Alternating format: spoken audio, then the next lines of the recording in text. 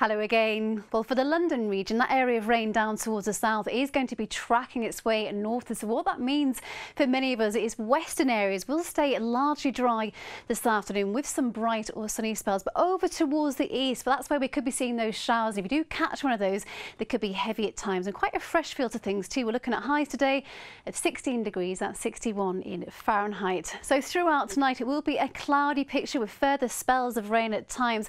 Now that rain is eventually going to clear its way northwards throughout tomorrow morning, but it is an unsettled start to the working week. The mixture of sunny spells and scattered showers, and there is a risk of some thunderstorms by tomorrow afternoon. See you a bit later on. Bye bye.